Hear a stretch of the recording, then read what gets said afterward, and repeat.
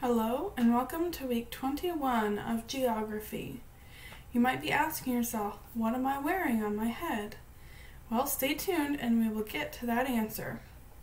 If you look on week 21 of your Google Classrooms, you will be reading, doing worksheet 14.1 and some book questions. On day 2, you will do a little bit more reading, do worksheet 14-2, and answer a couple more questions in the book. The questions are not difficult to answer if you do the reading or have someone help you read. On day 3, finish up any of this previous work because although it's not difficult if you've done the reading, it does take some time. So day 3 is finishing up any work, and on day 4 there is a test. It is an open book test, but once again, if you've done this work, it makes the test go a lot smoother, so you don't have to look up every single answer. Now, we will not be doing the reading today. However, if you get this worksheet out, as I go through the PowerPoint in this video, all the answers are in the PowerPoint. Now, they're not in order, so you might have to pause the video as you're going through it and find which question the slide goes with, but each slide in the PowerPoint gives you one answer. So here we go.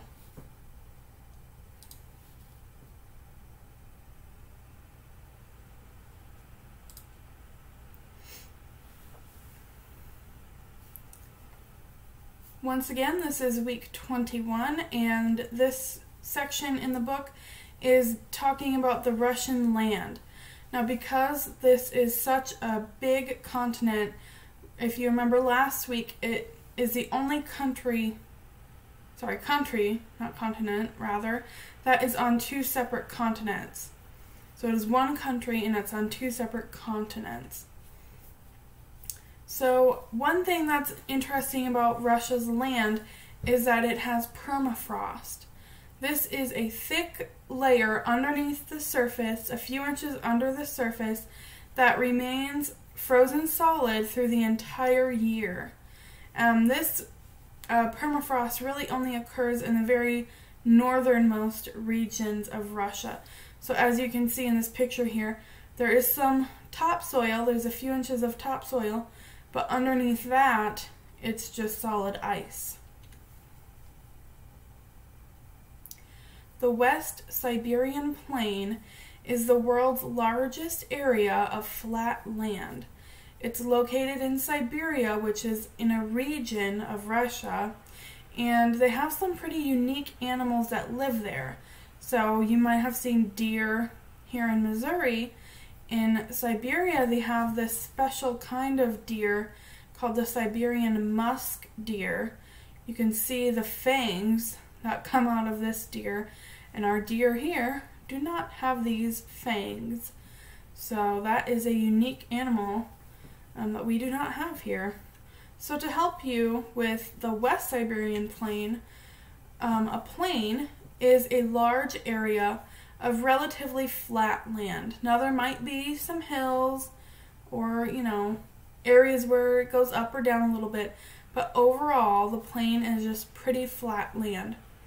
So in the northern European plain, you can see here on the map, it is a very large area, and 75% of people in Europe live on this plain.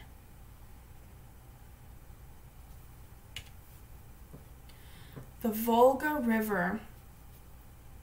The Volga River is the longest river in Europe, nearly 2,300 miles long. It flows through forests, steppes, and cities in central Russia and empties into the Caspian Sea. It is an extremely important river to many countries and cultures, and it is symbolic in Russian culture, literature, and folklore of the past. So there are many stories in the Russian culture that include this river. It's a very important river to them. Lake Baikal. This lake is over 1 mile deep. This lake also holds almost 20% of the world's fresh water. Nerpa, the world's only freshwater seal, lives here. So most seals live in salt water, but this seal lives in fresh water. Here you can see where this lake is located. So here's Russia. I know it's a little blurry on this map. And here is the lake. So it's a pretty large lake. And as you can see, people go diving in it for recreation, the very beautiful scenery there. Ural Mountains. This mountain forms a boundary between Europe and Asia. The highest peak, Mount Payer, reaches 4,829 feet. So here's a couple pictures from the Ural Mountains. Maybe this is that river flowing through there. And here it is on the map. So here's Europe, and Asia's over here to the left, to the east of the Ural Mountains, and it kind of forms the boundary. Taiga. The taiga is a huge forest of evergreen trees or pine trees, and reindeer are real animals, and reindeer live in this area of the world. So here they are searching for grass, probably to eat. Mountains of Western Russia. We have the Ural Mountains, and we also have the Caucasus Mountains, which the Caucasus Mountains is the highest mountain range in Europe. This picture here is from the Dyatlov Pass incident. So maybe you've heard about Bigfoot. Well, this incident, what happened here was that there were some hikers and they were camping. They were trying to hike up the mountains, and they set up camp, and it was normal. And then a few days later, when they should have been somewhere else after the hike, people noticed that, hey, we haven't heard or seen these people, and they should be back by now. So they went searching for them, and they didn't find anything, or they didn't find any of the people, rather. They found the tents, and the tents had been destroyed. They found some of their clothing, like their coats, jackets, and shoes that they would have worn to keep themselves warm. So there's a lot of speculation about what happened, and some people use this incident to say Bigfoot could be real because, you know, if you're hiking and it's snowy and you're in the mountains, why would you take off your shoes? You need your shoes. So it's a very mysterious incident that happened. And here's a picture from their campsite. It's completely destroyed. They didn't find any of the bodies of the people who were hiking. So very scary. No one knows what happened to those people. Moscow and St. Petersburg. These are both cities in Russia. Moscow claims the largest number of billionaires in the world. As Forbes reports, there are 84 billionaires in the city. St. Petersburg has a museum called Hermitage Museum, and it is such a large museum that no one has seen the whole thing. It would take you years and years to look at everything in this museum, so no one's ever seen all of it. And these cities are both located on the North European plain, so again, where most people in Europe live. Here are some buildings that have very beautiful architecture, the colors on those cathedrals, very nice. And this is the museum that's so big that no one's ever seen the whole thing.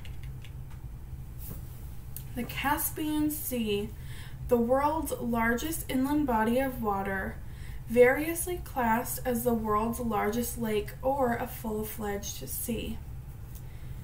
Okay, so here it is. There's Russia. Here's the Caspian Sea. Here's another picture from the Caspian Sea and what it looks like from up above. So that is all we have for your worksheet 14-1. All the answers are in those slides we just went through, and I know we went through it kind of quickly, so if you didn't catch something, you can go back and watch this video again to find the answer. Now, to get to this headscarf and why I am wearing it, because older women in Russia, like grandmas, grandmothers, usually wear something like this to keep them warm. Maybe they have gray hair that they want to hide. I don't know why they wear it exactly, but I thought it was fun. And people who wear headscarves like this in Russia, you would call them a babushka. So I will see you next week. Let's travel around the world, through ocean, sea, and land. We don't have 80 days, but oh, our trip, it will be grand. We start in North America, USA, and Canada. Up north it's cold, down south it's hot, more continents, there are a lot. Let's travel around the world. South America, it's plain to see, is south of North America. There's mountains, rivers, and lots of trees. Africa is home to the deserts and the Nile River. Europe's a peninsula, I hope you're a good swimmer. Asia is the biggest continent of all. Frozen tundra up in Russia, islands I can't name them all. And down under, Australia has a desert plain, but in the water, the coral reefs are bleaching. The last one is Antarctica, it's ice, ice, ice. There's mountains and there's valleys, but it's ice, ice, ice. We made it around the world, through ocean, land, and sea. We went real fast, it was a blast. Let's stop and have some tea.